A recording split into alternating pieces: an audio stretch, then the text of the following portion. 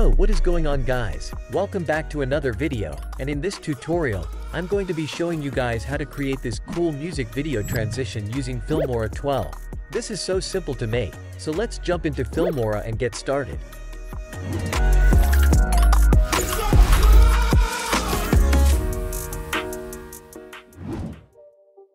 Okay guys, this is the clip I'm using to create our effect. And this is my next clip after our transition.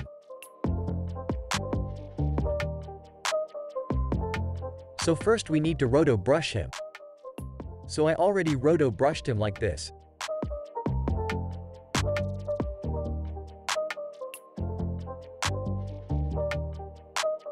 So let's start to create our transition. First, I select my second clip and create keyframes on scale and rotation. Then I change the scale to 0.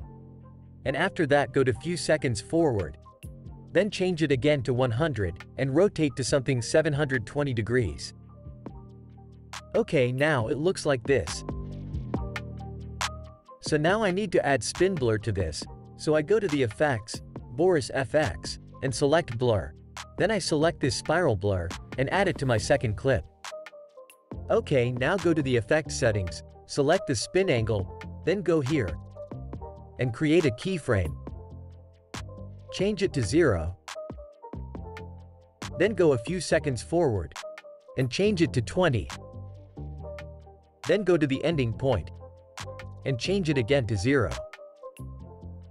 Okay, now our spin blur looks like this. Okay, now I need to reduce this sharp look on our second clip edge. So we need to add some blur look for a better look. For that I use the shape mask effect.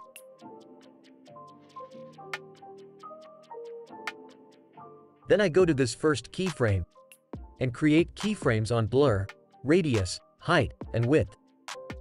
Then I change the blur to something 40, the blur radius to 0.3, and height to 90, and the width to 80.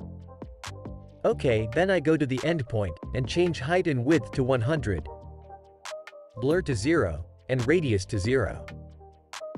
Okay guys, now it looks like this. Perfect. So let's see how to create this part on our transition. So first we need to change him to a 3D object, so we can easily do that using this BCC wildcard effect. So I add it to my roto brush layer. Okay, now go to the effect settings, select array, and change the number of cards X and Y to 1 like this. Okay, then go to the built-in camera section, and select cam position Z. Then I change the value to similar to the original scale.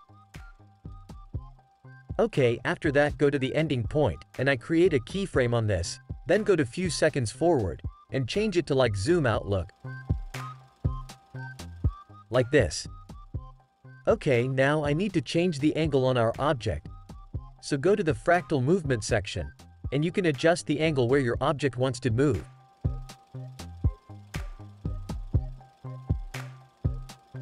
So I go here and create a keyframe, and I go here and change it to something 50.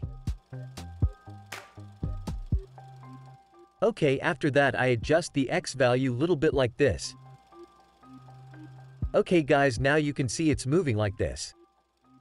After that, I need to add some motion blur to this, so I go to the blur section, select this radial blur, and I add it to this layer. After that go to effect settings, and I select blur amount. Then I select here, create a keyframe, then change the blur to 0, go to the end, and change it again to 25. Okay guys, our main part is done. Now we need to add some shake and glow effects. So I search glow effect on the effects tab, then add it here. And I need it 15 frames long part. So I crop it here. Then I create my glow animation like this.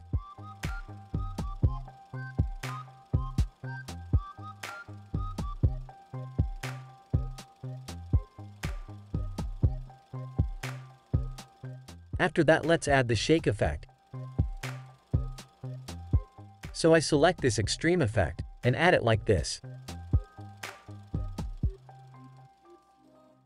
Okay guys, our transition is done. Here's the result.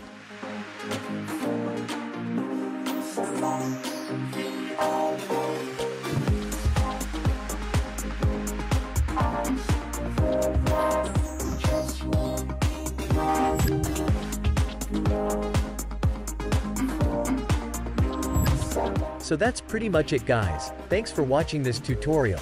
I hope you enjoy this. And please leave a like this video and be sure to subscribe to my channel. And leave a comment about this video. And what tutorial you like next. So let's meet up the next video. Take care and peace.